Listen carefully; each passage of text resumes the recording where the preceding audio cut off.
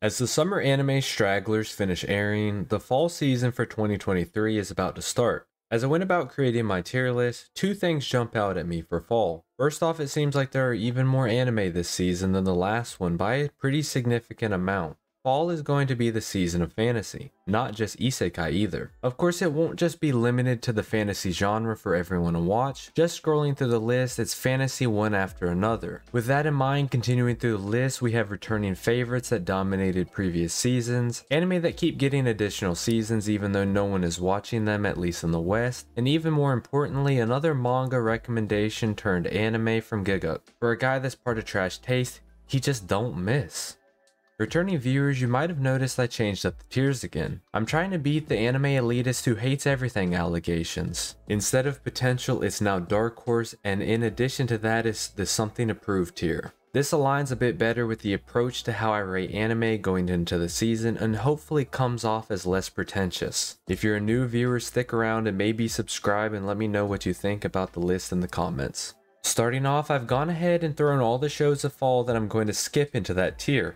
There's only so much time in the day you can dedicate to watching anime, and with 70 entries on the list, some things are just going to be an instant skip. Many of these shows seem unappealing due to low interest in them, themes or genres I don't enjoy, and finding other anime in the season of the same type more intriguing. Then there's anime I feel compelled to mention even though I won't be watching.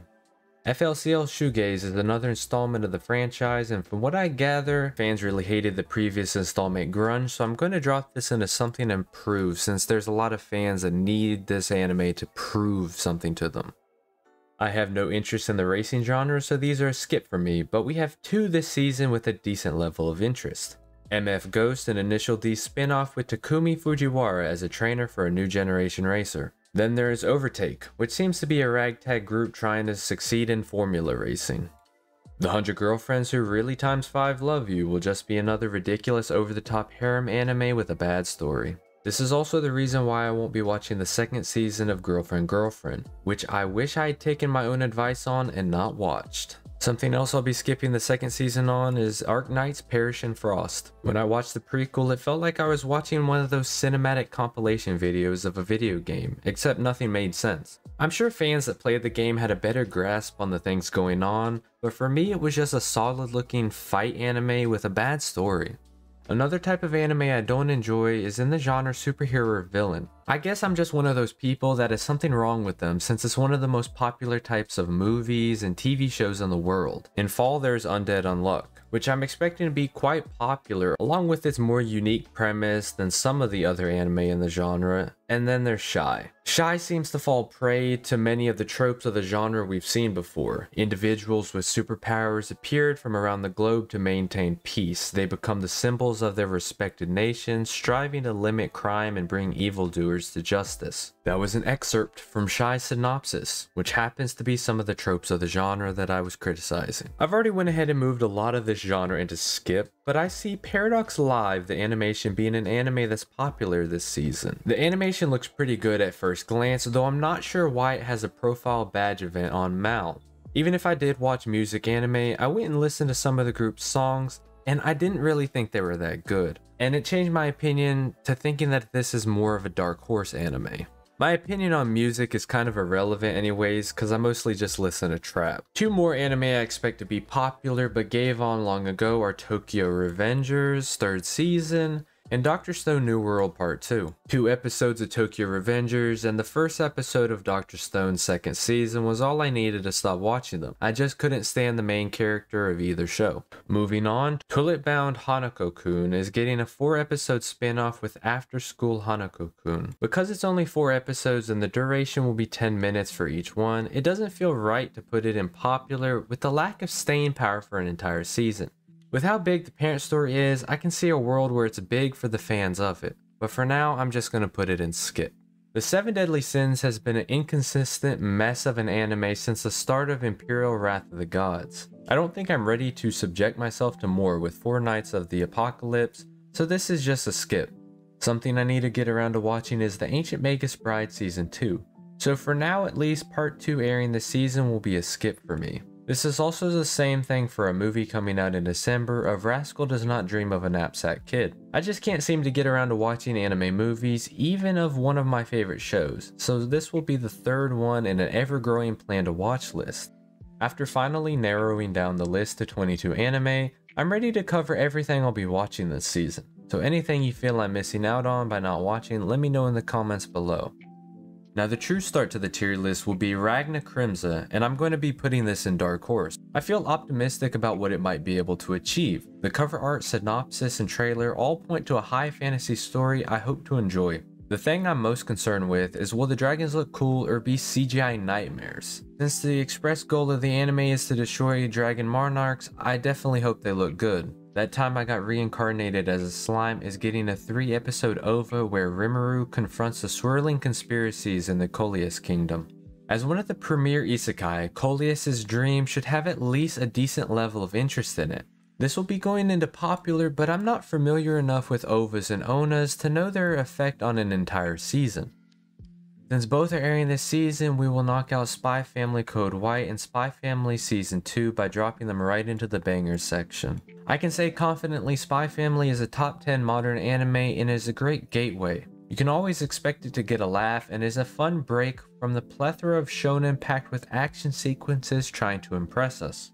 Then there's the Rising of Shield Hero Season 3. Going into detail on how much this anime pisses me off would derail us, so watch my video The Rising of Shield Hero was a waste of potential. This anime being popular goes without saying. For me though, the third season is going to be do or die. If it can't transcend the mediocrity we've gotten previously, the only reasonable thing I can do will be stop watching it.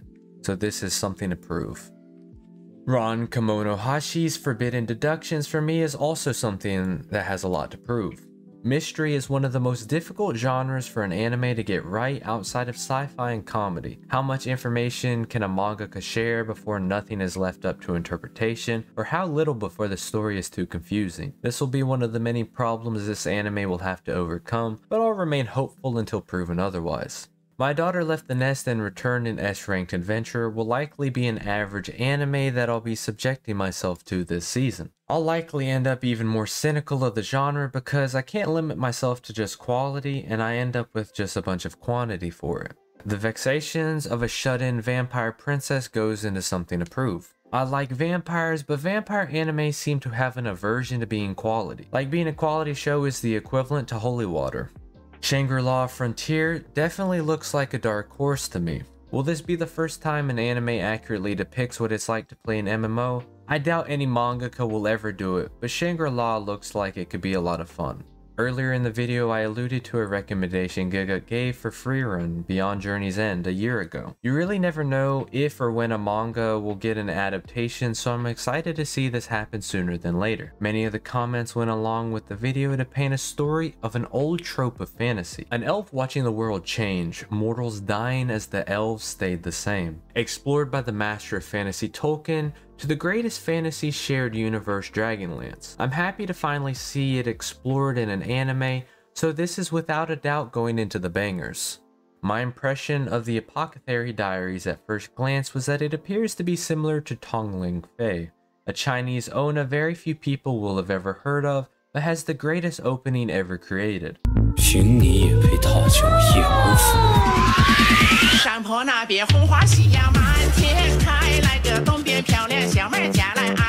With that said, the Apothecary Diaries is a dark horse I can see becoming a banger. In my mind, the anime The Kingdoms of Ruin is something that has much to prove. The battle of magic versus science intrigues me, but isn't convincing enough yet to consider it more than average. Now this is a take of all time that will definitely get me into trouble. The Eminence in Shadow Season 2 is an anime with something to prove. I can already hear it now. You're a hater. The first season was popular and amazing, blah blah blah. You know the usual trash isekai defending. Gun to the back of your head, name 5.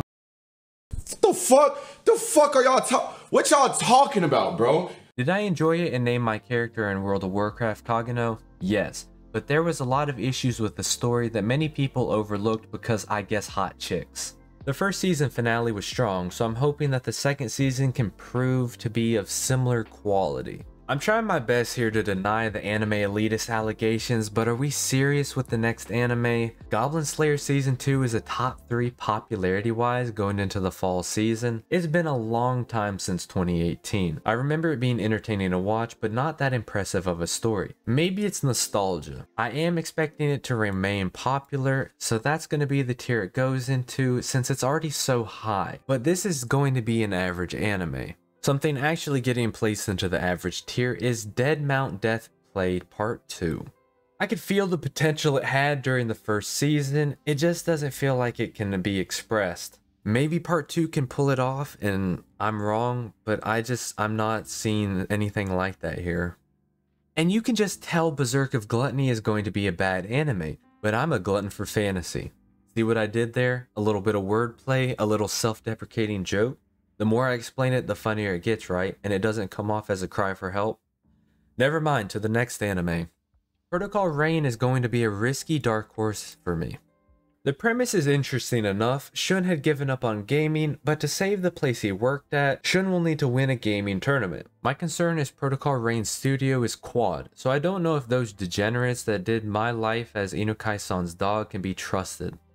Then from the same studio that did Uzaki-chan comes the incredibly long-named romance Our Dating Story, the experienced you and the inexperienced me, Kimi Zero. There has to be a reason so many people are interested in it. エッチじゃないの? I'm getting slightly more than a married couple but not lovers vibes, which I hope isn't the case, but by popularity vote, this will be in the popular tier.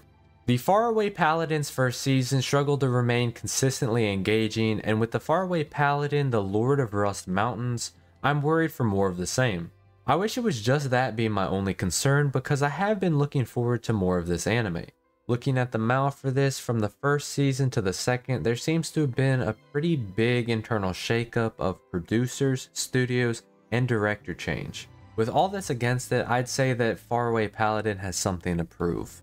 That's the last fantasy anime this season that deserves to have time dedicated to it. We don't have to talk about bad fantasy again. Let's avoid another breakdown over the genre. So the Demon Sword Master of Excalibur Academy, bad. A playthrough of a certain dude's VR MMO life, bad. A returner's magic should be special, maybe average. With those being the last anime added, we've now completed the massive 70 entry tier list. Anyone that manages to complete a third of the anime this season, much less every single one, deserves a weeb medal. If doing these tier lists or Mal's fantasy leagues has taught me anything, it's just how challenging it is to guess how popular an anime will be. There's a lot I'll get right or wrong, but at the end of the day, all that matters is enjoying the anime you want to see. This has been another seasonal anime tier list, and now I need to go watch some anime.